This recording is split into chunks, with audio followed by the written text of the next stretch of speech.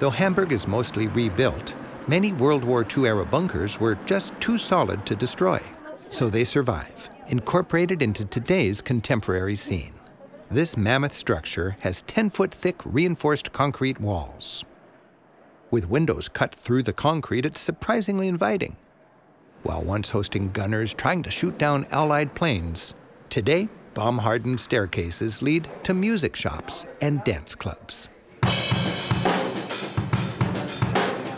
And drummers here will never draw complaints from their neighbors.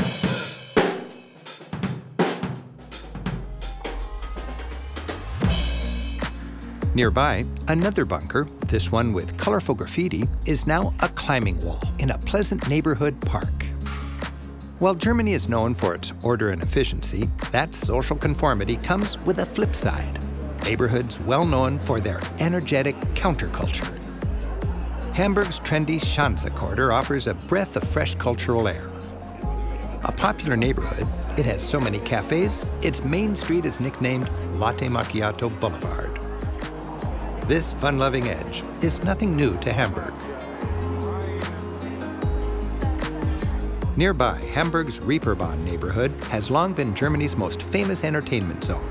It gained notoriety as a rough and sleazy sailors' quarters filled with nightclubs and brothels. But as the city's changed, so has its entertainment district.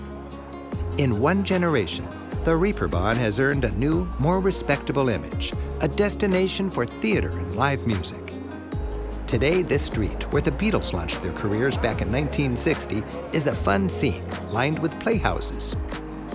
Considered the Broadway of Germany for its many musicals, the boulevard attracts theatergoers from all over the country.